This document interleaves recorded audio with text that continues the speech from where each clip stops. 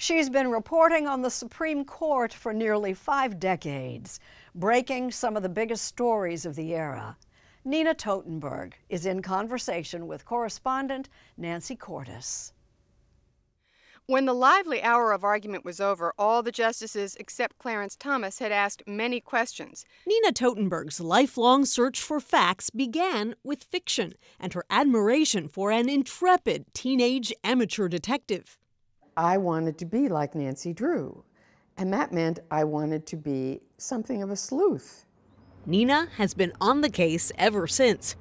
First as a print reporter, and now for nearly 50 years as legal affairs correspondent for National Public Radio, where she's known for her scoops. Publicly, some Republican senators are standing by the nominee. It was her reporting that caused the 1987 Supreme Court nomination of Justice Ginsburg to go up in smoke. What I found was that he was a regular smoker of marijuana. He was sunk. He was sunk. In her new memoir, published by Simon & Schuster, part of CBS parent company Paramount Global, Nina Totenberg writes that growing up in the 1950s, this kind of sleuthing was not necessarily in the cards. I think my mother thought that I would be someone's administrative assistant like she had been, and that was the best I would be able to do. Her father, the great concert violinist Roman Totenberg, thought differently. Because he played with women musicians, he never suggested to me, oh, you can't do that because you're a woman. She found she was the only woman in most newsrooms until she arrived at NPR in 1975. Women were everywhere at NPR, doing all kinds of things, and even in administrative positions, because we paid so little, no man would take the job. She became fast friends with All Things Considered co-host Susan Stamberg and reporters Linda Wertheimer and Cokie Roberts. Today, they're known as NPR's founding mothers, but back then, their cluster of cubicles was dubbed the fallopian jungle.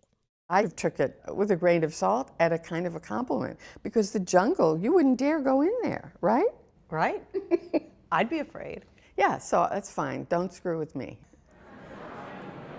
One of her biggest scoops came in 1991, when she uncovered something explosive during confirmation hearings for Supreme Court nominee Clarence Thomas.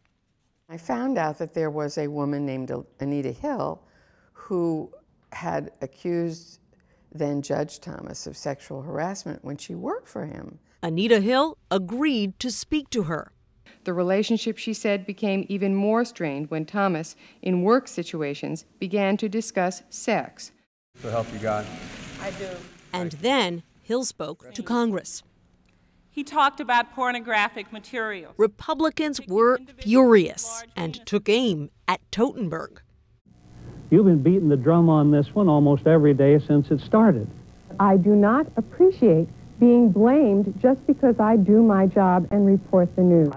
Listeners got to know her voice and her face, which ended up plastered all over the ultimate NPR status symbol. Can we talk about the Nina Totenberg tote bag? The tote bag? I was initially very suspicious about it, but I love this. It makes me look great. Nina also had a knack for befriending Supreme Court justices, long before they were named to the court. I first knew Scalia when he was in the Nixon administration, and the same was true for Chief Justice Rehnquist. Her most famous friendship with the late Justice Ruth Bader Ginsburg began 21 years before Ginsburg was nominated, when she was still a law professor at Rutgers University. I was reading a brief of hers. There's a whole bunch in the brief that I didn't understand. Her telephone number was there, and I called her up, and I got an hour-long lecture. That led to more calls and dinners where they talked about music and theater and fashion. They gossiped, and they leaned on each other as they both cared for dying husbands. Ruth was married to Marty Ginsburg for 56 years, Nina to Senator Floyd Haskell for 19 years. She knew you weren't looking at her as a source. She knew you were looking at her as a friend. If you have a Supreme Court justice friend, you don't ask about their work.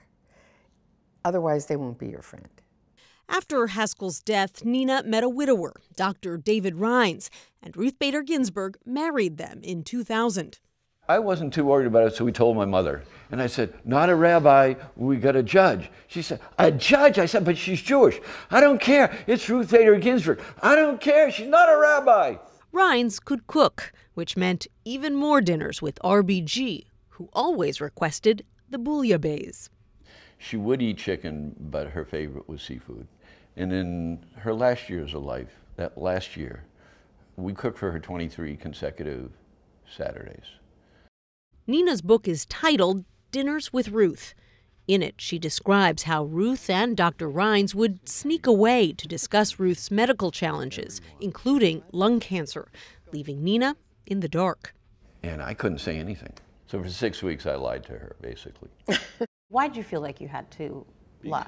A, it was a HIPAA violation, and B, I didn't want any leak. Do you have any regrets?